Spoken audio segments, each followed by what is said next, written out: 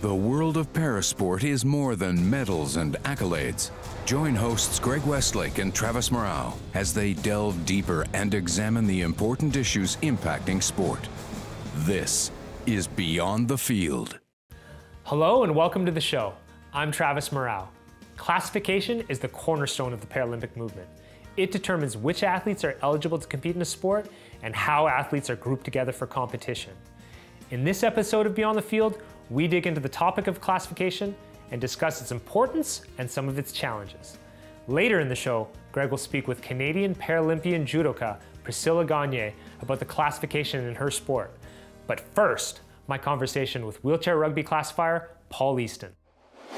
Paul, thanks so much for joining us. Hey, no problem. Glad to be here. Thanks. So Paul, can you tell me, how did you start being a classifier for wheelchair rugby? It actually started in 1998 for me. Kind of dates me a little bit, but I started with a course in university, and it was physical activity for people with disabilities. And there was a list of 20 or 30 different programs within the Halifax area where I went to school, and we just had to randomly pick one. I ended up picking up wheelchair sports, wheelchair rugby, and went to their first practice to learn a little bit about it.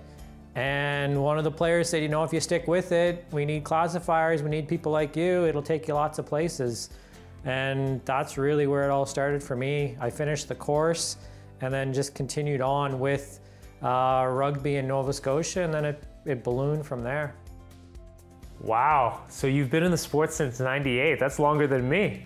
Holy moly. So Paul, can you take me through the process of the classification of a wheelchair rugby athlete? What does that look like? Yeah, so there's three main components to it. The first one we used to call the bench test, where you would interview the athlete, get some background information on their injury diagnosis, how they got to the actual rugby event. You then go through some manual testing of their range of motion and strength, right from head to toe, to see what's there from a physical functional capability. Then we do very sport specific assessments, you know, often things with the ball, how they interact with the wheelchair, what that looks like in isolation. So it's not with other athletes, it's just them and the classifiers. You know, how do they throw, how do they catch, how do they dribble, how do they you know, move left to right, and all those sorts of things. And then we take that information and then we do an on-court observation where they're actually in play, and see how they interact with the other players on the court. And if those things that we see in the bench test and in the functional skills test, are we seeing that on court as well, or do they actually function a little bit differently? Then we take those three things and put them all together to come up with a classification. Wow, so that sounds like a pretty thorough process. Now, when you see an athlete that maybe is not the right fit for rugby, functionally speaking, that must be a really difficult conversation. How do those go? It is. It's becoming more common because there's a lot more interest in rugby, let's say as compared to 1998. You know, a lot of people are very interested in rugby, so we get a lot of different folks thinking that they're eligible for the sport. Sometimes we have to make decisions where that particular player, although they may look like a rugby player and function somewhat like one, if their abilities are a little bit too much for the sport and the classification system, we do have to say that they're not eligible. That's probably one of the most difficult aspects of being a classifier, because you know, it's something that they really want to do and we want to see people play. But unfortunately, we do have to class some people out. Okay, that makes a lot of sense. Now, heading into Tokyo, we're hearing a lot of stories about people maybe overselling their level of impairment to achieve a favorable classification. How do you kind of weed that out during a classification, or are you on the lookout for that when you're classifying? Yeah, that happens. How do we weed that out? We're always classifying. We're always looking and seeing what the athletes are doing on and off the court. you know, through conversation with them, or if you're in the meal hall or anything like that, you know, you can observe function any time that you see players. But really, when it comes down to what you see on the court, it comes with a little bit of an experience and an attuned eye to seeing what makes sense for the person's diagnosis, and does that add up to the bench test that we've completed, and does that add up to the functional skills test that we did in isolation with them. Sometimes we'll see more function on the court, and sometimes we'll actually see less function on the court, and that will impact the overall classification. An example would be players with cerebral palsy can function very well independently, but when you put them in the context of competition and the excitement in that, their function doesn't present the same and they don't play that way. So we take those things into account. That's actually a great example of cerebral palsy. I didn't even think about that. So why is it that classification and classifiers are so important in parasports, and in particular wheelchair rugby? Why are we important? We provide a service, I guess, to assess athletes to ensure fair play. If everybody just showed up and played, and we're like, you're on that team and you're on that team, teams could have different function on the court.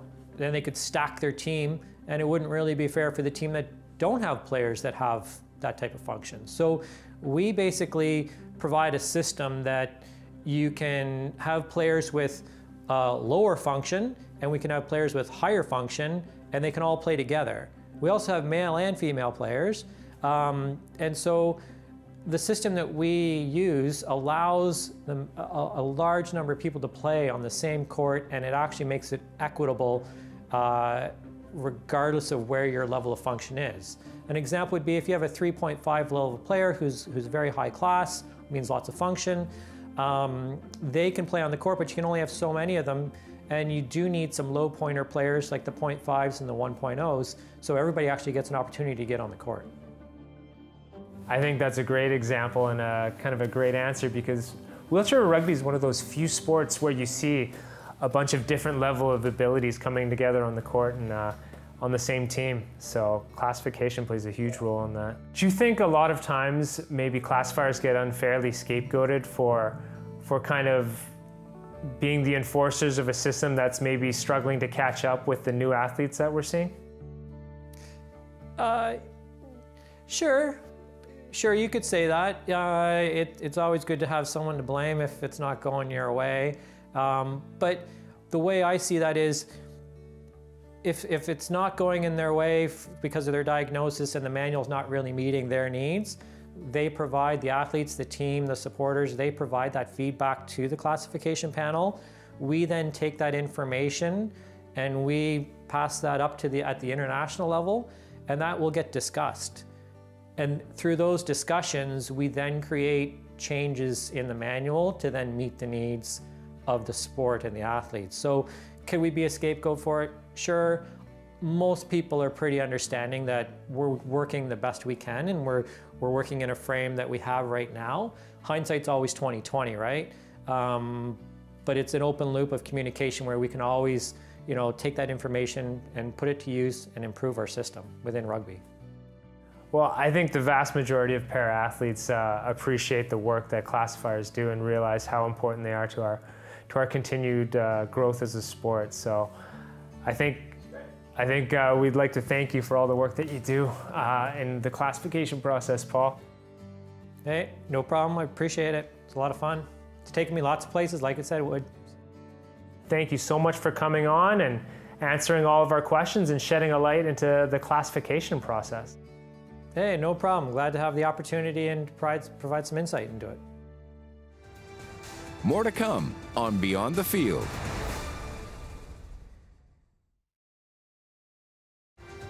This is Beyond the Field. Welcome back. I'm Greg Westlake. Before the break, Travis spoke with Paul Easton about his role as a classifier and being on the lookout for people manipulating the system. Para-judo is a sport that has recently updated its rules around classification to combat people doing just that. Hard to believe, but it does happen.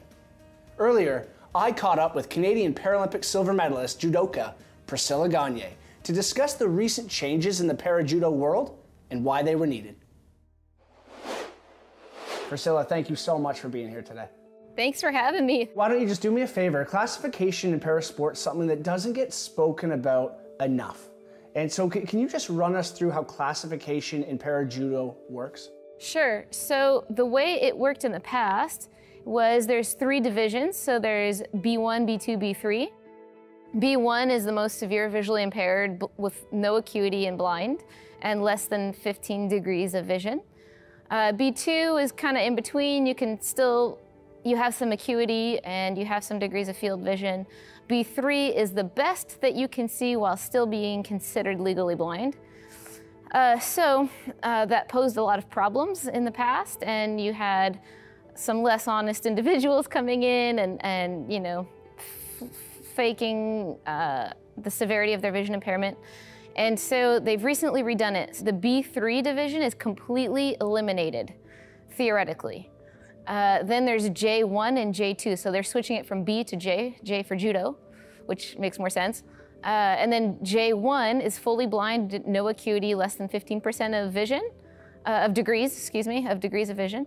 J2 is still considered legally blind, low vision, and I want to say the spectrum is 1.3.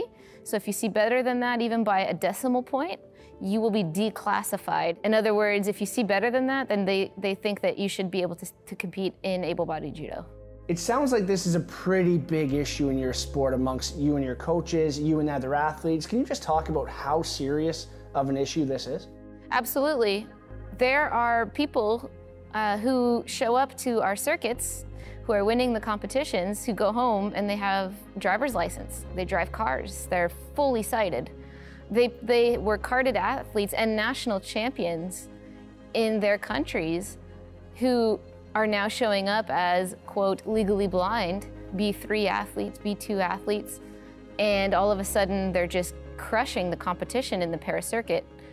We'd never seen them before, you know, and so the question is, one, how does somebody just show up for the first time internationally and just kill it, and with such skill, and have never competed internationally before with us? And two, how do so many people go from a national team, national champions, European champions, to all of a sudden they're para? You know, and there's no articles about how they lost their vision, there's no big story, it's just all of a sudden they have a vision impairment. And it's, you know, so there's lots of questions there. When somebody's getting classified, do you think you could look into, when you mentioned somebody has a driver's license, do you think that's how you catch some people that are cheating? Do you look into their personal life and their background a little bit more? Like, how do you catch the people that are gaming the system a bit? That's difficult, you know, because that's a huge question, because we know that they can see, you know, they make eye contact from across rooms. In Rio, we were on the bridge that crossed this huge highway, and we were on the walking bridge that they built for us. And my coach, Andre, he made eye contact with one of the other judo players that we didn't know was faking. They made eye contact, and the other player got really excited because he likes Andre. And he smiled, and then he realized, oh my goodness, he just realized that I saw him, and then he kept his head down, wouldn't talk to him for the rest of the trip. So it's things that are hard to prove on paper. How do you prove it?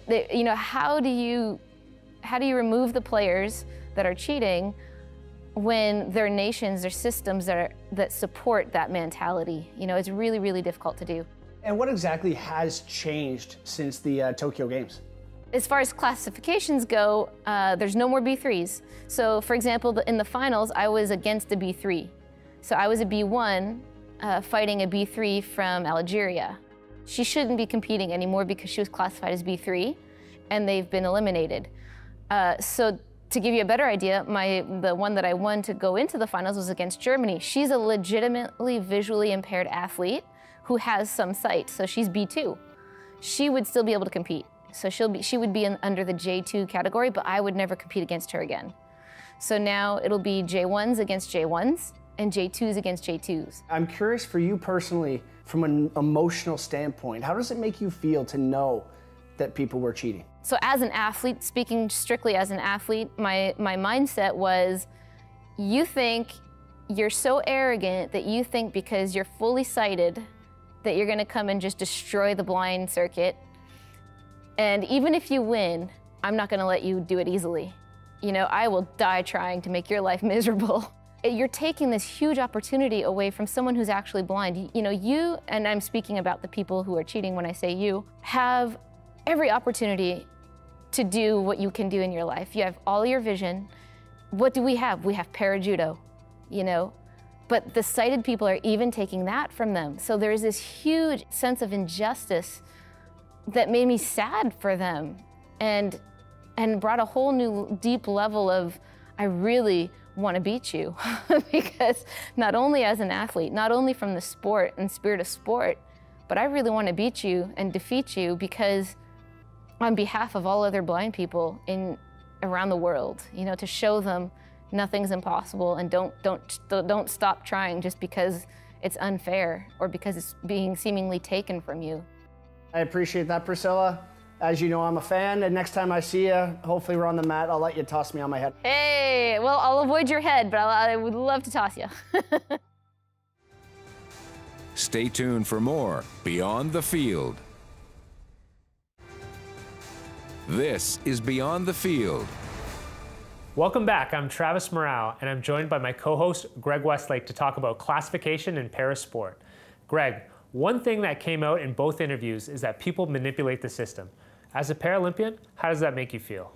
Well, it's wild because I come from a para-hockey background where there is no classification. We don't have a point system. What we have is you either are disabled or you are not. And that is our classification system. So when I hear about stories like Priscilla Gagné, who I had a great chat with, who was literally fighting someone. Like, judo is not for the faint of heart. And she's out there tossing people over her head, getting tossed on her head. And somebody she is literally fighting might have a huge advantage of sight, whereas she's completely blind. And I just thought that is manipulation at its finest. And it blew my mind that even exists. Now, I'm actually way more fascinated from your perspective because you play a sport where there is a classification system. Like, if you were up against a guy that was manipulating, how would you feel? Now, I hate to say it, but in our sport, there are athletes out there that have questionable classifications. And you really feel it when you play against them, where you know what it feels like to play against a two-pointer or a three-pointer. And when you see an athlete whose classification doesn't match up with their ability, it's frustrating. It makes you feel like you're playing against the system as well as the other athlete. And that can lead to athletes feeling disenfranchised and leaving the sport. And I think that's terrible. Do you think you'll ever see the day in ice hockey where there is a classification system where you see athletes with different disabilities being given different point values? You know what, it could happen, and I would never say never because who knows which way the Paralympics are going to go in terms of classification. For me, when I think about hockey and classification, it makes me think of like a salary cap, where I know in wheelchair basketball and wheelchair rugby, you get a point value based on your disability. And I always think about people making the team. And I put my general manager hat on and I go, okay, I love this player at 2. If he's a 2 out of 5 classification, I love this guy. But if he's a 3, he's probably not making the team. That is what I think about, and that's what makes me very cautious about the classification system is you might be taking some amazing people from your program and not allowing them the chance to compete for Canada purely because they've been classified incorrectly. I think that's a great point, and I think we're seeing some of that in wheelchair rugby, especially because we're getting so many athletes with different disabilities now, where originally it was all spinal cord injuries, and now we're seeing everything from cerebral palsy to CMT to hereditary sensory autonomic neuropathy, all sorts of different disabilities. So I think that we'll find a space for all of those athletes once the classification system gets updated to address all these different athletes with different disabilities. I remember when I was really young, the first accessible sport I ever played was wheelchair basketball. And I went and tried it out. And I remember before I got classified, before a tournament, some of my teammates telling me things like, hey, struggle to bend over, or maybe you can't touch your toes. And have you seen any of those manipulations work like actually when someone goes in and does it? I think I've seen a ton of that, and I think classifiers too have seen a ton of it too. And now that they've seen so much of it, they're beginning to understand, okay, your disability doesn't affect your ability to bend over and reach over here and do this and do that. So classifiers are definitely becoming accustomed to that and getting wise to it. But I still think there's definitely a lot of room to go in training our classifiers and specifically what to look for when they're classifying athletes. And don't you find that with Parasport, sometimes it's about finding your niche and what sport works for you? Because another thing, like Zach Medell, a guy that you know very well, he came out and tried para hockey, and he was good. He was great. But obviously, you know, you have to be a quad to play wheelchair rugby and have something affecting your limbs. And Zach Medell was a great hockey player. And then watching him transition, try other sports, and find wheelchair rugby, and now I watch him, he's one of the best players in the world. I love watching an athlete with a disability try different sports, find their niche, and then just watch them succeed. Like, that's one of my favorite things. And it was amazing to see classification play a huge role in that, where in hockey and in basketball, he was one of the more lesser functioning athletes in those given sports, but when he found that right sport, he just flourished and fell in love with it, and it was awesome to have a front row seat for all that. Thanks so much, Travis. I learned so much about classification today. Well, classification is one of those hot button topics that we could talk about all day, especially with how important it is to the Paralympic movement. But unfortunately, we're out of time. So thank you for joining us today on Beyond the Field. Hosts Greg Westlake, Travis Murao. Producer Ted Cooper.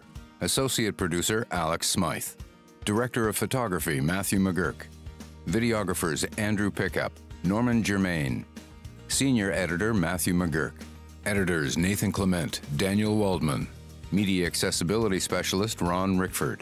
Audio Post Mark Phoenix. Color Adam Kemp. Graphics Mike Smith, Andrew Antonello. Narration Bill Hunt. Senior Producer Michelle Dudas. President and CEO David Arrington. Copyright 2022, Accessible Media Inc.